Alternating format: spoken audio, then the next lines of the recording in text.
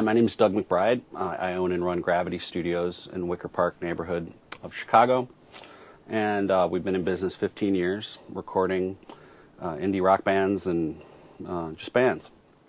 I'm here to show you some equipment we work with daily. So this is the Barefoot MicroMain27 MicroMain.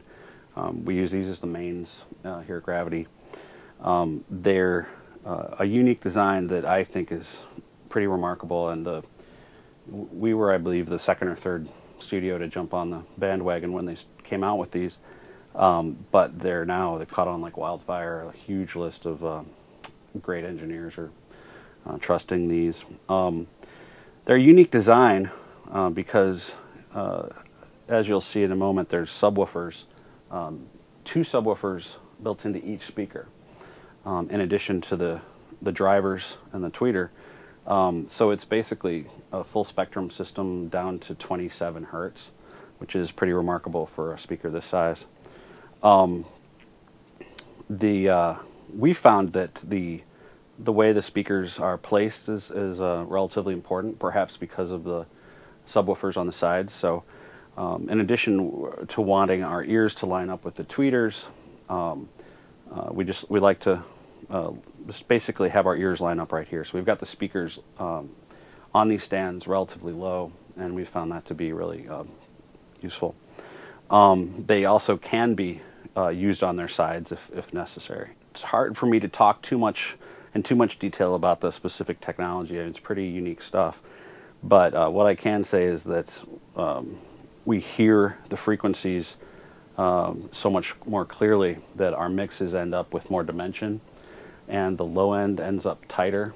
And first and foremost, mixes translate well to a variety of playback systems, much better than they had when we had Genelex 1031As, which were the common speaker for so long.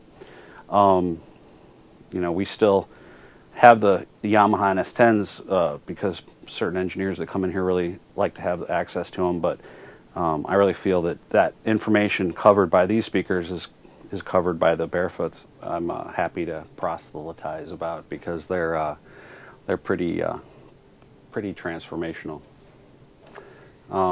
They really take your ability to dissect and hear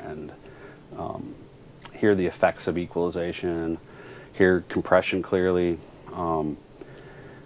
hear the full stereo width and frequency spectrum better. Barefoots have been a huge